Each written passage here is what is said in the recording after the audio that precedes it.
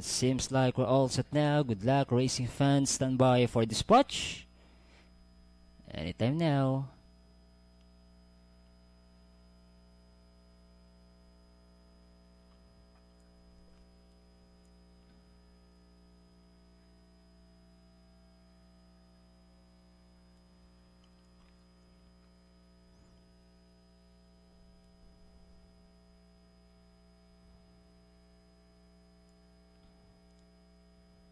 Gates open, they're off.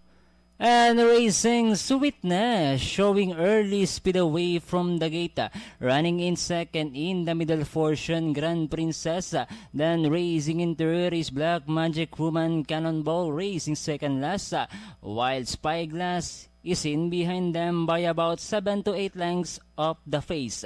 Meanwhile, we have Sweetness by about 4 lengths. Running now in second is Cannonball, who's in the middle portion and catching the second spot. Then racing in third is Black Magic Woman, Grand Princess, and Spyglass. And as they reach the last 700, it's still Sweetness, followed now by Cannonball. Then racing in third is Grand Princess, Black Magic Woman, Spyglass. And as they reach the last 500, Sweetness this time by about 2 lengths. Cannonball still in second, and in third, moving upon the outside is Grand Princess.